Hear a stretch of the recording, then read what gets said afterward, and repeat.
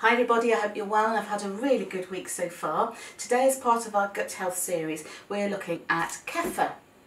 Now, kefir in studies has been proven to have many health benefits, so we're going to have a look at a few of these today, and there is an article that goes into more depth in this too. So kefir is a tangy and fermented milk drink that's made from milk or sweetened water.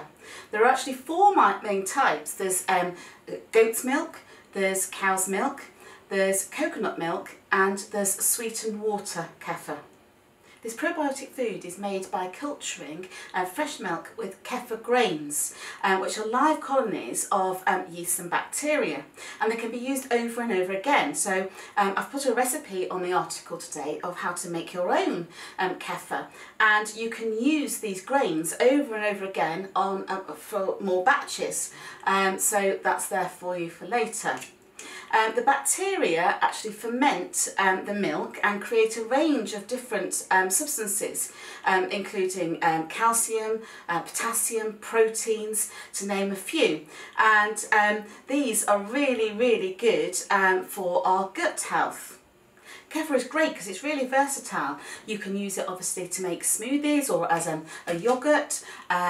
It's slightly thinner than a thicker yoghurt, which if you ever go at making your own, you'll see what I mean. So it's great in smoothies, also in soups too. So what are the health benefits that can be obtained from consuming kefir?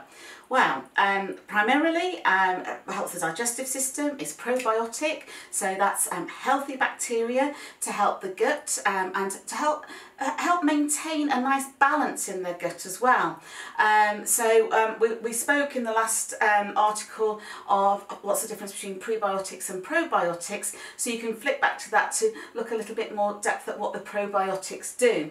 Now, obviously the digestive health and gut health is linked to every body system, because if the gut's not right, then you're not being able to absorb and digest your foods in the right way, and this will have a knock-on effect on the immune system, the nervous system, hormonal system, etc. And there's also a lot of research out there now as to which strains and combinations of strains in the gut help to provide really good balance for overall general health. A second health benefit that's been linked to kefir is how it helps to support the immune system.